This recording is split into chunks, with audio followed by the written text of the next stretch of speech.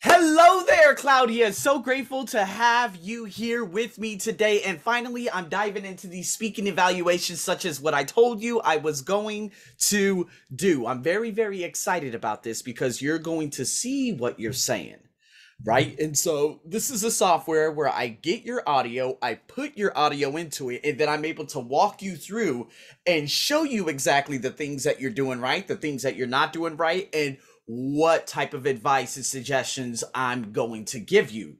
Okay, so I'm very excited about this one because, this is the first time we're doing it. And let's see how you go about structuring these three speaking evaluations that obviously you had given me. Okay, so here we go. Let's dive into this. So it starts at about 5 seconds, but I'm going to go back just a little bit just to make sure. So here we go.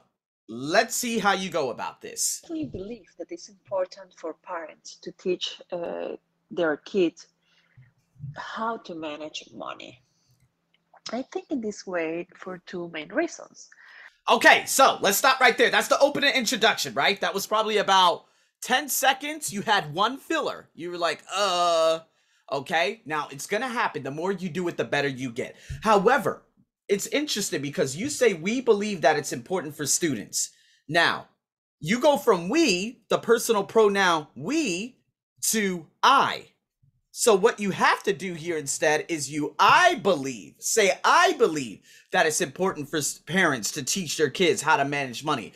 And you think, well, again, I think this way. That's not bad. That's kind of like the TOEFL resources way of doing things, but nonetheless, you could say, and I believe this, or and I'm going to give you two explanations, or whatever it may be, as long as you vary the words that you use. Because again, obviously, I think this way for two main reasons. The second reason is that's a very systematic way of doing it. And if you must do it, go on ahead and do it, okay? I've got no problems with that. But if you believe that you could take it up a notch and give a variety of different things, such as what I've already coached you on, then you could go that route. We're gonna see the other two, but let's just go from there, okay?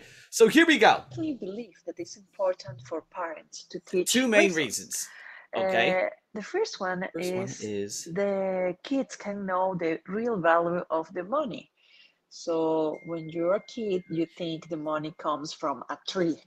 Doesn't matter what do your parents give you. So this way, teaching how to handle and manage money, they know exactly from where the money is coming. And the other reason. okay, so I'm gonna stop right there. That's the first reason. Okay, so here we go. The first one is that. Okay, we're gonna have to use a relative pronoun that. So let me just hurry up and switch it.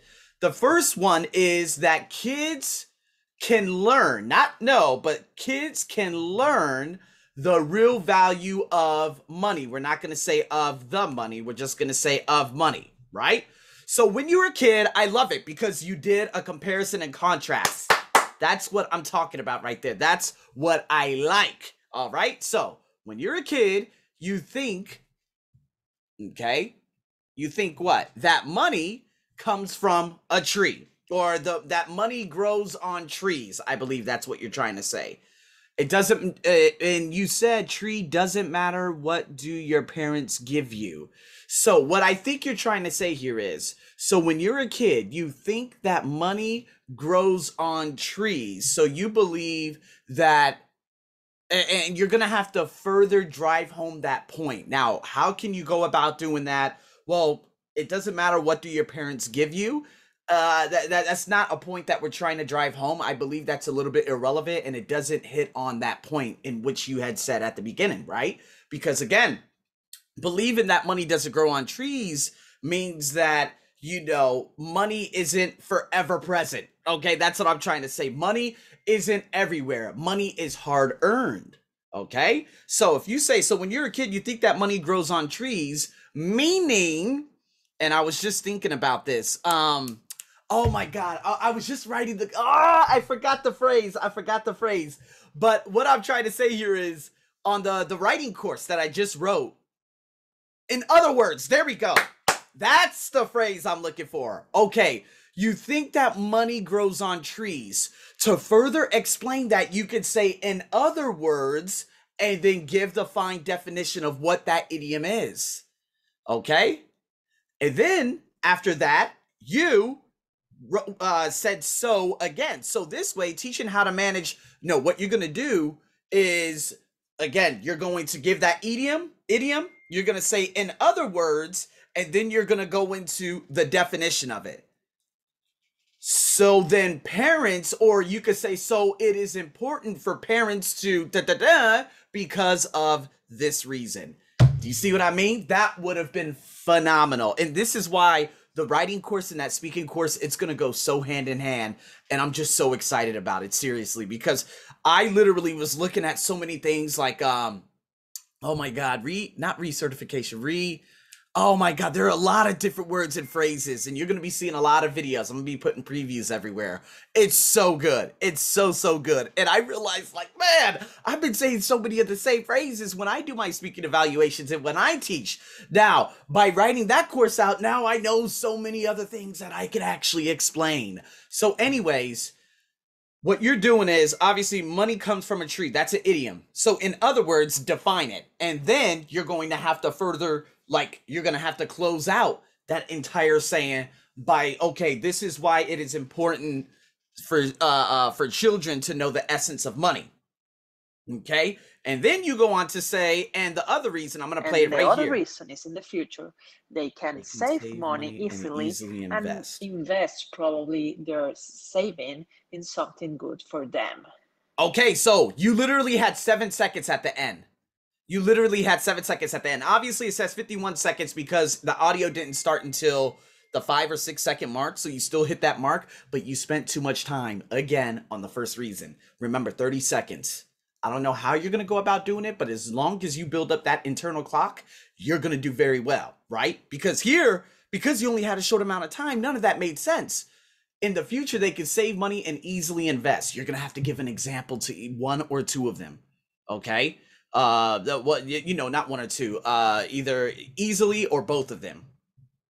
So how can you go about doing this? And the other reason is that in the future, they can save money so that they can invest, such as, and instead, because you only have a short amount of time, use such as. I want you to write that down.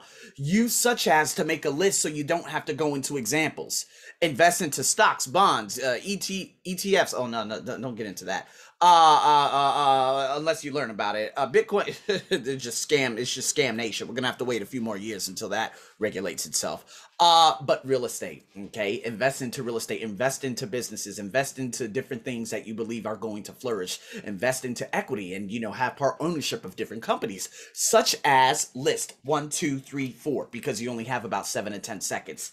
That would have been good. Someone saying that. Let's go into another one. Not bad, not bad.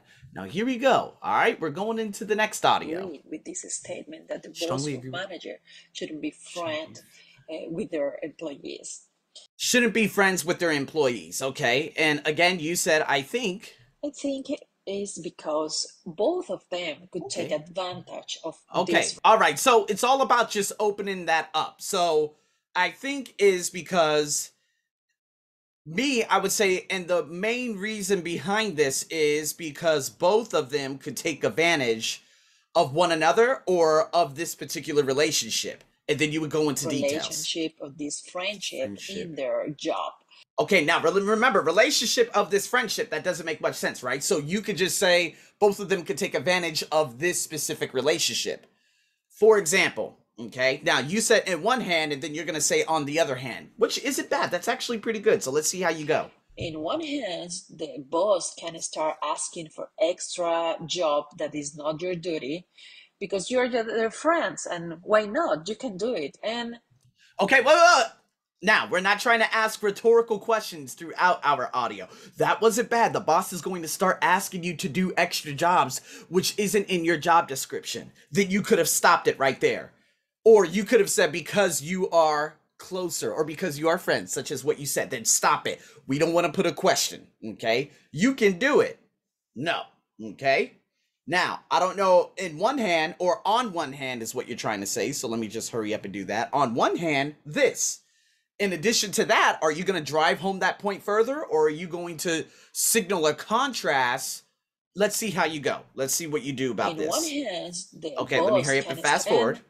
In the other hand, the employee can feel like they don't have to do a lot because they're a friend of the boss. So is it something really tricky? And for me, it's better to stay just as an employee and my boss there where they should be.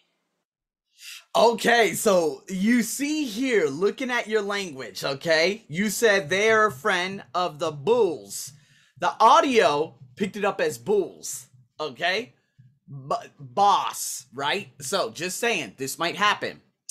So is it something? No, that's a question. So it is something. Now, the thing is, I hate using something because it's not too specific. Now, you could have said, as a result, this could be very tricky, but I believe, in a conclusion, that being friends with your boss would have more of a negative impact than a positive one. Boom!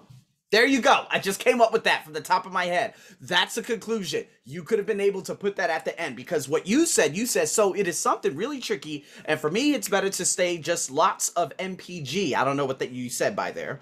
And that's what it picked up on the audio text. And my boss, there where should be. You see what I mean? That doesn't make much sense. So if you have put in the conclusions such as what I just said, go back, okay, write it down and say, okay, Arsenio, all right, so if I have a little bit of time at the end, I don't want to just say a bunch of blah, blah, blah, blah, such as this last sentence, because it's grammatically incorrect, and that was just going to hurt you like hell when it comes to your speaking. Instead, use this. That's what you're going to do, all right? And let's get into the last one, all right? This is good. This is good. So here we go. In my personal opinion, all right? Here we go. In my personal opinion, I agree with this statement. If you Okay, now, we have to restate the statement. Okay, we got to restate the statement. Now, you can't just open it up and say, in my personal opinion, I agree with this statement. What statement? Okay, you could just say, in my personal opinion, and then you could restate it. So we're talking about success in business, right? And so you would just have to restate it slightly, and then you could go into the if conditional in which you had said right here and go and continue going on, okay? So let's see. if you want to succeed in business, you need to be outgoing and friendly person. And for me, actually, And this is a not friendly person. So I believe this is exactly what you are trying. That's what it was. And so what you could do is grab that and put that in with the opening introduction so you don't waste time, because you're already about, what is it, 12 seconds in, and you're getting into the bulk. So just in business. You have to be like this in whatever area of your life if you want if you to want to succeed. succeed. But in business, Example. it's more important because you have to create connections with Good. other people that are in the same situation like you and probably can give you advices Give you or advice the opportunity that are you looking for. that you So are looking definitely for for. me, being friendly, easygoing. Okay, so here we go. These are your two main points, but in business, more important to create connections. Why are the connections important? Also, you then went on to say people like you probably can give you advice. So you went from creating connections to people giving you advice.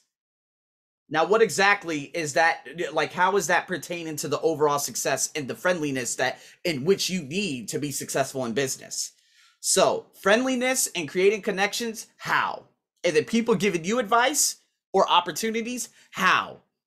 Now, if you had said, oh, and people would potentially give you advice to further create more opportunities based on your personality and how outgoing you are, you would have to like come full circle with everything. I feel like you did not do that. It feels like just, okay, but in business is more important because you have to create connections with other people that are in the same situation, such as what? Like you. What's the situation? And probably give you advices. Why would they give you advice? Or opportunities. Why would they give you an opportunity? Is always a question with what you say, okay, that you are looking for.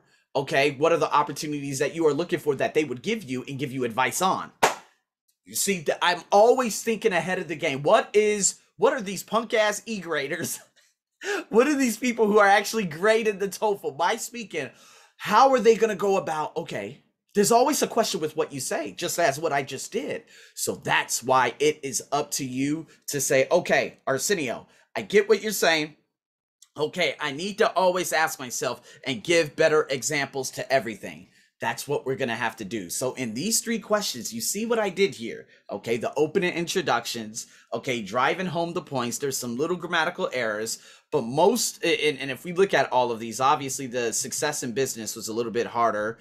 Your boss and whatnot, creating a better conclusion. Okay, there's some relationship of this relationship. We're going to have to clean that up. On one hand, on the other hand, again, your what is it, the points that you made and drove home were pretty solid in this speaking question. And then obviously learning the value of money. Okay, I told you about the whole in other words that pertains to obviously the writing course and stuff. So there are some things that we're gonna have to get a little bit better at. I don't want you to feel disconcerted and say, oh my god, I'm so concerned about everything right now. Oh my god, oh my god, oh my god. No, just calm down. Everything's gonna be all right. You're just going to have to always ask those questions, figure out the conclusion, make sure the introduction's good, make sure the ideas are very cohesive. And this is why I love doing these speaking evaluations, because now you see what you say. And when you see what you say, it's not like, oh my God, I'm bad. It's, ooh, there are many areas I can get better at right now. That is called a growth mindset. A fixed mindset is someone who says, oh my God, I'm not good, I'm not good, I'm not good. See, that's a fixed mindset. A growth mindset is, I know where I need to improve. And that's exactly what you're going to have to do from here on out. So here we go. We got much more work to do, and I'll be seeing you in the next one.